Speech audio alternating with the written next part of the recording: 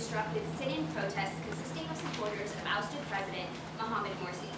The breakup of these citizens quickly degenerated to brutal violence, placing the state in chaos.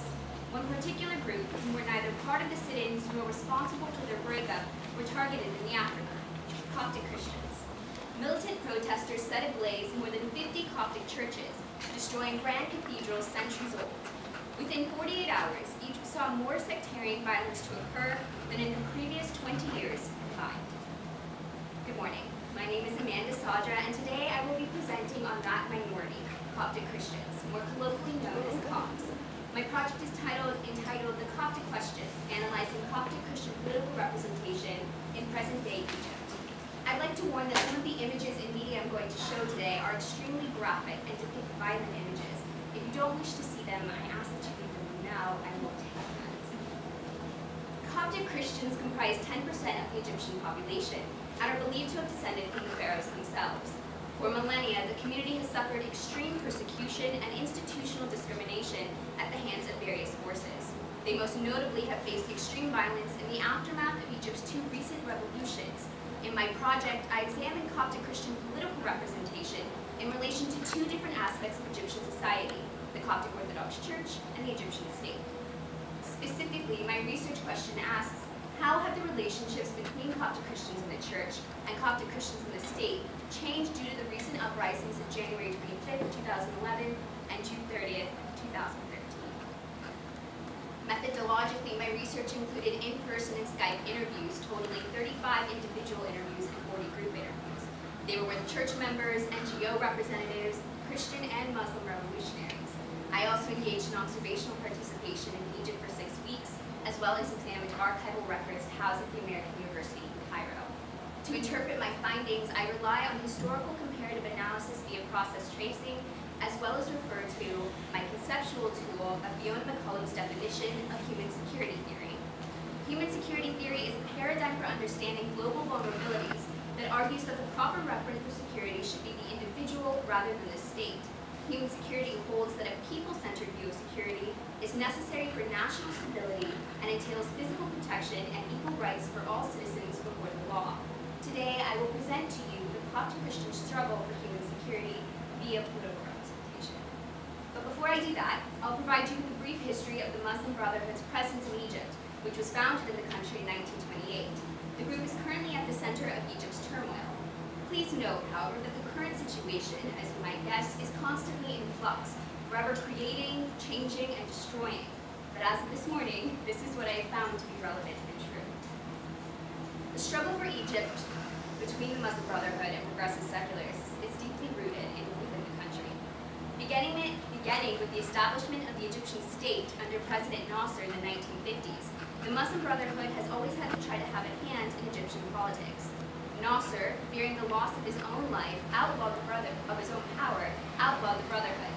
His successor, Anwar al-Sadat, legitimized the Muslim Brotherhood in an attempt to garner his own political support. During his reign, the Brotherhood grew stronger, becoming rooted in Egyptian society and gaining influence. At one point, to satisfy the Brotherhood, Sadat imprisoned the outspoken Coptic Pope at the time, replacing him with his own interim Pope. Ironically, the Brotherhood assassinated Sadat after he signed an unpopular peace treaty with Israel. So too, in the aftermath that died, was the Pope sitting next to him at the grave. Mubarak, Sadat's VP, took power following him, promptly outlawing the Brotherhood, but tolerating their functioning in Egyptian society. Mubarak's reign would end 30 years after he took power, when en masse Egyptians grew frustrated with Egypt's direction and called for his resignation in the January 2011 revolution. His resignation would clear the way for Mohamed Morsi, whose election as a member of the Muslim Brotherhood himself would seem to signify the Brotherhood's final victory in Egypt. Alas, his reign was short-lived, coming to power in June of 2012 and ending on July 3rd, 2013. The Egyptian military, led by pictured on the bottom left General Sisi, forcibly removed Morsi after the June 30th, 2013 revolution, when 33 million people protested his rule. Sadly, Egypt remains unstable due to widespread social turmoil. Coptic Christians have served as a scapegoat, believed by some to be responsible for all of Egypt's woes, compromising their human security and defining the relationship of the church and the state as marginalized politically and dependent public influence. Despite this, two new trends have emerged challenging their pre-revolutionary status. My interviews and analysis reveal that the revolutions have created an opportunity to pave a way for a better form of Coptic human security.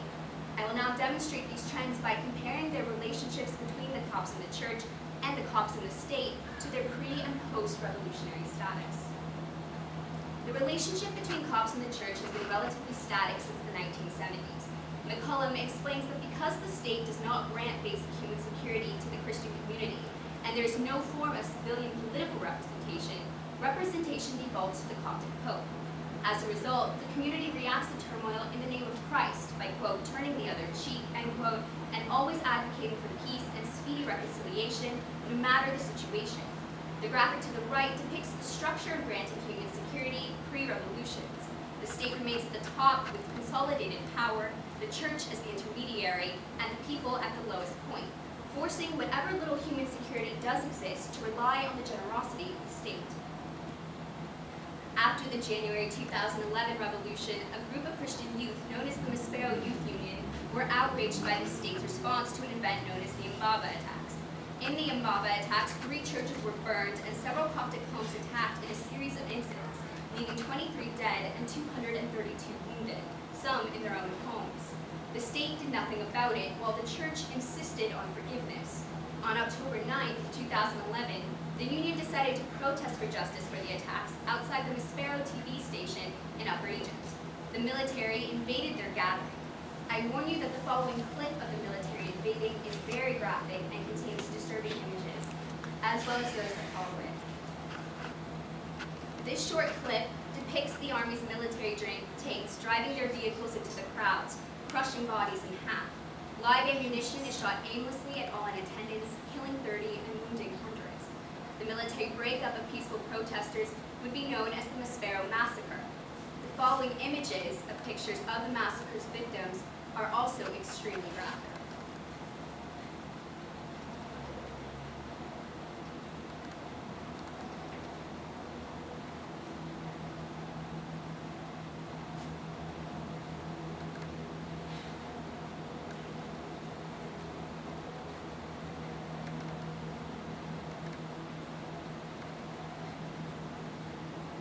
The community, horrified at the military's attack, pleaded to the church for help. The Pope responded by inviting the army generals to a mass, shaking hands with them at the end to signify that all was forgiven. Thousands of Christians in attendance that day at the mass began to scream and yell at their Pope, Pope Shenouda III, and broke out chanting, quote, down, down with military rule, end quote. 3 months later, 5 men were arrested for the lives lost during the massacre, all of whom were Coptic protesters. Shortly after Maspero, organizations began to form that served the singular purpose of providing political representation for Coptic congregants apart from the church, signifying a fundamental break between Coptic acceptance of the church's political representation and their so-called human security. Many subjects explained to me that they felt Maspero was the breaking point between the politics of the church and the people. Hanny Farid, head of one such organization entitled The Coptic Voice, explained to me passionately and intently that, quote, the church is not equipped to represent us politically. Because they are the church, they must act with pacifism, which is correct because they are a church. But pacifism will only get you so far. We need to demand our rights. The church cannot and should not do that for us. What's more, clergy members seem to believe that the church has no place in politics and should act purely in the spiritual realm. Bishop Tedros